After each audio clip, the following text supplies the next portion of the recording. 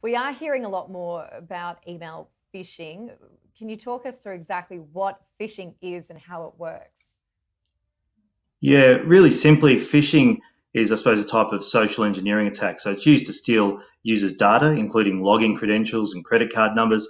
So it most often occurs when the attacker is masquerading as a trusted person or entity and entices the victim into opening an email. So instant messages or even text messages can be used, but it only takes one person in an organisation, as happened here, for a cyber criminal to get access to the company's crown jewels, so to speak.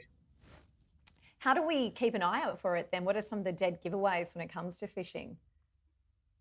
Yeah, well, this is something that I don't think is covered enough, just generally across the market. But some key signs are check the actual email sender's address. So often it won't match a real company domain. So you can simply hover over the actual email address in the from section and just see what the actual address is.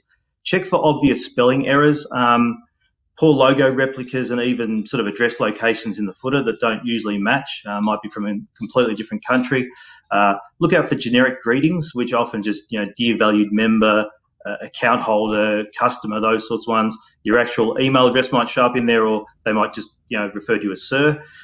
Also within the body of the email, like who it's come from, also hover over the links in there and see, without clicking on the URL, where that's actually come from. So it's often masked within the body of the email, look like it's another address.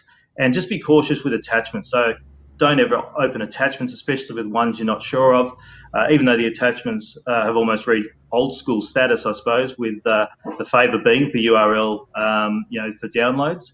The malware carrying file attachments are commonly now a tactic for cyber criminals. So also don't get intimidated. Often there'll be attempts to pass off as like the tax department, some form of law enforcement, and there's even been porn scams where they say you've been filmed and they'll try and blackmail the person for a payment. Often, especially with banks or utility companies or government departments and the likes, they'll usually go snail mail and send you something directly to your letterbox physical rather than go to the inbox for such sort of information.